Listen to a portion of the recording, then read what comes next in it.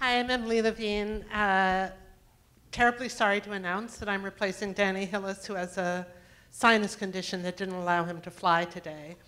And the only time I've ever had a more intimidating circumstance was replacing Gore Vidal at the last moment, so that worked out. Hi. Nice to meet you. I'm actually really nervous because I looked at your bio about 20 minutes before I came up here, and you're a comedian. Yes, I am. I'm scared of comedians. Well, you know, I have to say, you were on the Colbert Show, and I looked at that, and you were wearing the same socks. haven't washed them either. I'm trying to save energy. I couldn't decide whether you had 100 pairs of the same socks or just never washed them. My wife will love you. So she actually bought me not 100, but 10 pairs of these socks. Well, I like them. That's why I noticed them. Thank but you. And she I'm loves sure everyone is fascinated by this Danny Hillis type conversation. So actually, you know, speaking to Stephen Colbert was fascinating. I was like, don't try and be funnier than a comedian because they'll kick your ass. But the truth is, now I'm going to say something personal, and please don't. I don't mean this is. Oh, I also watched your TED Talk. Okay. And it seemed to me, because I'm a performer and I look at things like breathing and voice quality and stuff, it looked to me as if you were more nervous on your TED Talk and then completely not nervous on Colbert. You age and you get wisdom. Aha. I suspect. And you just surrender. But TED is a very strange format, and then they're even more fascist with the bell and the buzzer than than they are here. I did it 3 times, but I did it before the whole focus switched over to TED Talks, where you really had to be on time, you had to be rehearsed, and you had to wear makeup. So anyway, Danny did want me to express his admiration for you. And as I will express my admiration for Danny. Okay, this is what I love, just being the middle person here. But also, he did want me to ask you about why you don't think fusion will cure everything, but you've already sort of said it won't, and let's not go into it, because honestly, I'm more interested. It's a short conversation. Fusion can solve a lot of stuff, and I hope we make it work. I would ask everyone in the audience to lobby the world's governments to increase funding for fusion, not decrease it, which is the trend. Oh, that's great. Yeah. Well, I do have, I want to know more about how-to's, but before I forget, see, I love science, but I also critique it. And one of my issues with science is how it filters down into society. For instance, the idea that, as you stated, Galileo introduced this idea that we should be able to measure everything and make everything measurable. Yeah, to me, in society, adopting this idea, it's not always so good. For one thing, it turns out to put value on things you can count, or in fact, that's what it means to make something count, is if you can count it. And then we have this whole thing with polls, which, you know, is a way of counting that in my mind isn't even scientific. So we don't disagree on polls not being Oh, good. So have you noticed this? This is the thing that makes me think they're not scientific. I have noticed, in the same way I notice your socks, because I always notice the odd detail, that in almost every poll I read, only 2% don't know. It doesn't matter what the question is, just 2% don't. Even in things where you would think it would be impossible not to know. Like, I read a poll that asked of men, have you ever had sex with a woman you seriously disliked? Is that to me, that question? Oh, have you? Well, it's interesting because, I mean, just what would your guess be on the percentage that said yes? So to avoid this question, I have heard the statistic that you can query the American population on any singular question, and no matter how ridiculous the question may be, and 20% will answer positive. So, you know, do you believe in alien abduction? 20%? Yeah. Yes. Yeah. and questions Right. this right. And So what also I men- want to know about the polls. Also men, if you say, have you, they don't even listen to the rest of the question. Have you ever had sex? Yes. It doesn't, But what was interesting to me was, it turns out that 55% said yes, which was encouraging, I thought. That's just slightly less than 2/3. 58% said yes, 40%, 2% not no. Didn't know. 2% didn't know whether they'd had sex with a woman they seriously disliked. So polls to me, and I'm happy to hear to you, are something suspect. It is. I think we're learning to deal with statistics better. But these polls don't seem like they're terrible. The problem, the unscientific part of the poll to me is the way you answer the question and the way you phrase it. And there's too much semantics in the question to give you a really great scientific answer. Absolutely. I once because I'm sure some of those men were like, I had sex with a woman that was the sex bad or was the woman bad, right? So there would have been a certain number who were just like, did I dislike the sex that I had with this woman, rather than did I dislike the woman. You think they gave it that much thought? I think they gave it not enough thought to make sure they understood the question. Or what about this one? This one killed me. This was asked of married Jewish women, is your husband Jewish? 2% didn't know. I mean, that's why I always leave a light on. But, but you're absolutely... Is the 20 minutes up? Oh my gosh. Oh my gosh. No, this is great. This is why I fear comedians. It's wonderful, but yeah. You feel I've hijacked. No, hit me again. I like it. So tell me about how-toons, because this I think is fantastic.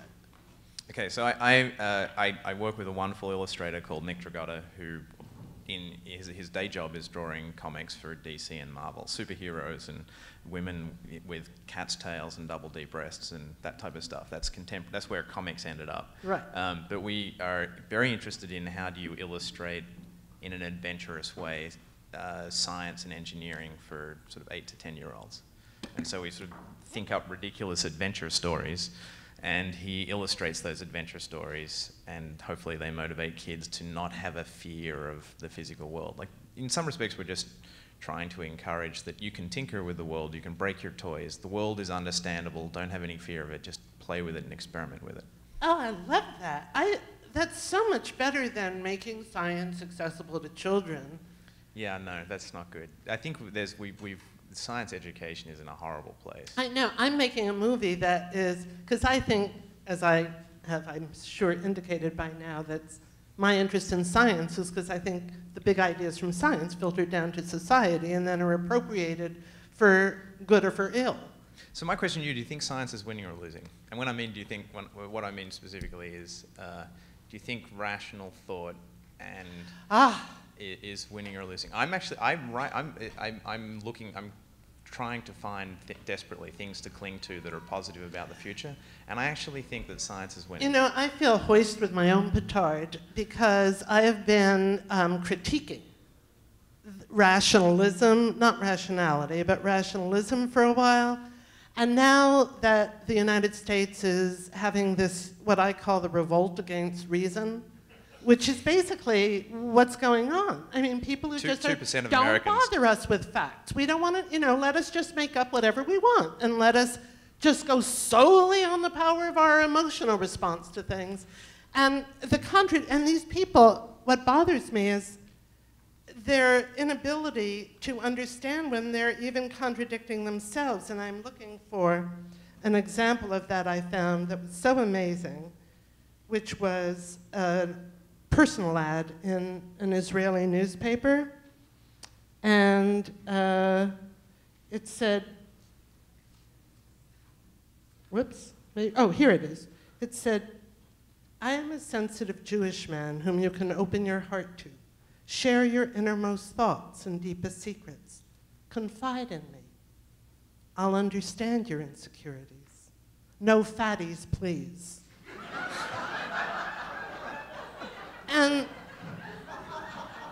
But, you know, you listen to the Tea Partiers, whatever, and the contradictions are just phenomenal. And the other thing that goes along with this to me, and this, you know, I'm curious about whether or not science played a role at all in this, because, you know, Danny and I have talked about this, because I critique rational choice, that discipline of economics that uses mathematical models to predict the way rational agents will behave, and anything that doesn't fit the model sort of gets thrown out, like the way people actually behave. And right, so you're confusing, again, economics with science. Well, but when I brought this up with Danny, Danny said, but, you know, science uses mathematical models because they are good metaphors. Danny understands that they're not actual reality. But I think the distinction between there's something I now call correspondence reality, where it's kind of like reality, but not really like reality, and then it comes, you know, back up to hit you in the face. Like I read in the National Enquirer a story about an Australian lion tamer who'd been mauled by his lion. And the sentence that I thought was really interesting and troublesome was, Mr. Russell, who learned lion taming through a correspondence course. But I think a lot of that is going on right now. And of course, in the Bush White House, you know, they made fun of fact-based reality. So it does worry me. I'm with you on that. I completely agree. And so at some larger level where it's easy to feel like we're losing. But all of those people, and this is what gives me hope, is that all of those people, when they're making purchasing decisions or decisions about their health, you know, so, you know, my wife has a family who are very religious, her cousins and aunties and uncles, and probably are Tea Party-ish. I don't know if I should have said this because they're recording it, but because they're what? Recording it, and, oh. and so in many ways these are people who, you know, don't believe in evolution and climate change and these things, and that's fine. They're actually some of the best. They have some of the best sense of family of anyone I've ever met, and that's really lovely.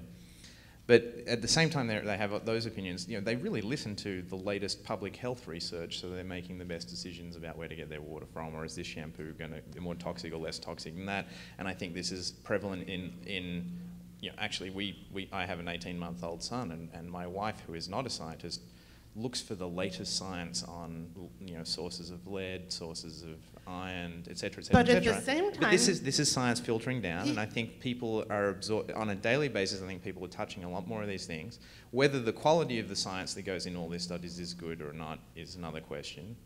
But I think we are listening with hope that the way I think science is winning because of this is because we are slowly understanding that it is our best hope at finding the right answer. Well, first of all, these same people are rebelling against healthcare that would benefit them, so I'm not sure it's always true. And secondly, it makes me nervous to think in terms of winning and losing, right, because it sets up what I think of as a false dichotomy, that the more we go with that either-or logic, and set things up in an adversarial form. Yeah. I know. Well, that's my other issue with science, but I think it... But see, I'm looking to negotiate the tension between us, not to win or lose. And that's, I wish science would make more of that accommodation. So I'm really interested in it. Obviously, it frustrates you. How do we improve it? Because I mean, I actually think scientists are responsible for doing an awful job of communicating what they do and their science.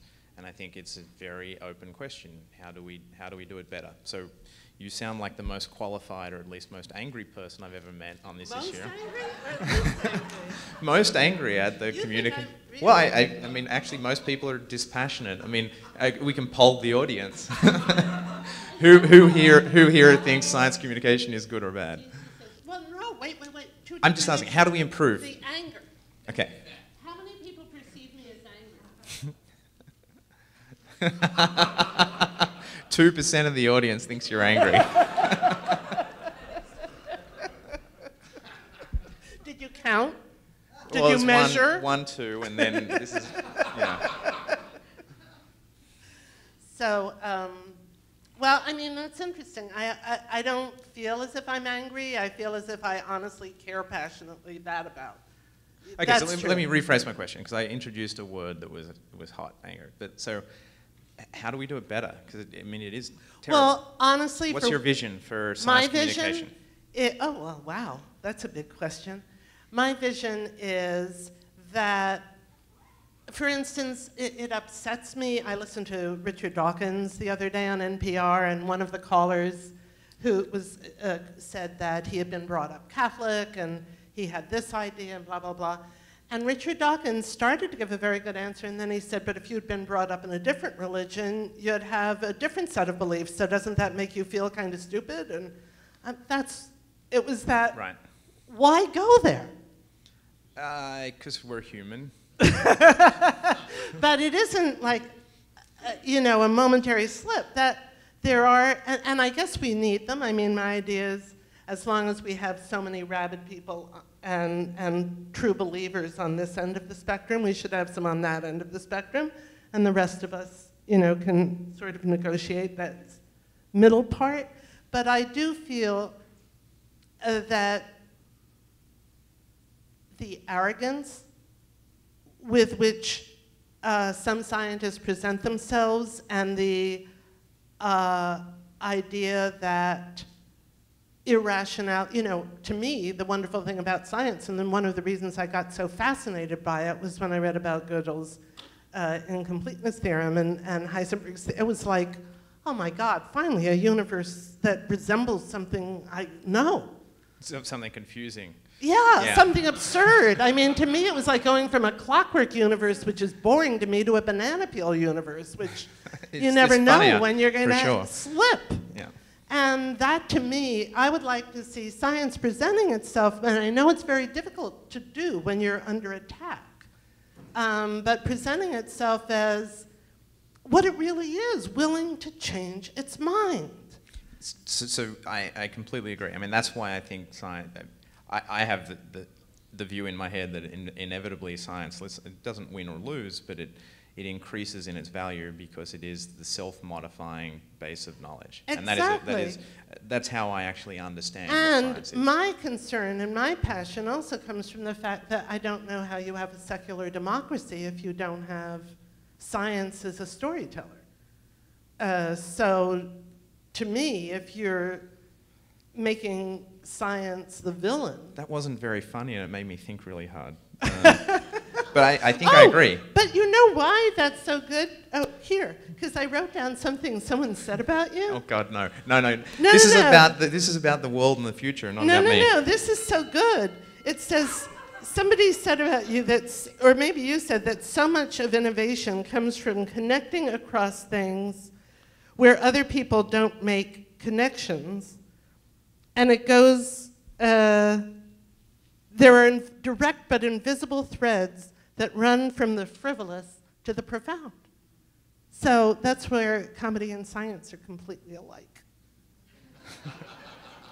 I agree. This has actually been a great date. I had very few dates when I was young that were this challenging. Well, I think, does that mean...